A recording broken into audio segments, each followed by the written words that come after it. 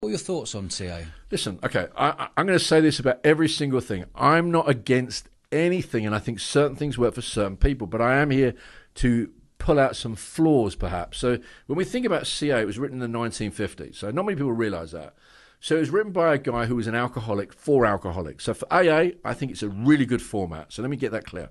Anybody who's thinking about AA, I think it's a very good format if it fits comfortably with you. Because with AA, there's a lot less triggers. Yes, there are triggers like but there's less. Instead of maybe 1,000 combinations, there's probably 700 combinations. So I think if it works for you, it's good, right? I think if anything works for you, it's good. So it was developed for alcoholics, right, in the 1950s. 1950s, 2023, right? 1950s, no mobiles, no internet, no cars, no pizza delivery. It wasn't like, the Albanians had taken over like they have today. It was very, very different, right? It's very, very different.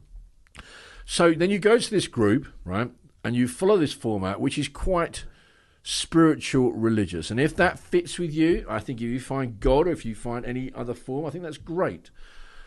But everybody's sitting in this sharing. I want to share with you this today. Yeah, okay. But I'm not like him. I'm not like him. And how is your having a prayer and having your discussion in your meeting going to help the person whose dad is successful in the music business and he's feeling like he's absolutely worthless? How is that format going to fit the guy who can't talk to girls? How is that format going to fit the woman whose husband goes to work and she's getting on it doing the housework? How is that going to fit the woman that runs a charity organisation that I have that does 2 grams a day, starts at 11 o'clock in the morning, finishes at 5, has 2 double vodkas before she drives home to level herself out, goes home and uses the other gram, and who's very successful in the charity world, CEO, right? How's it going to help my celebrities on TV?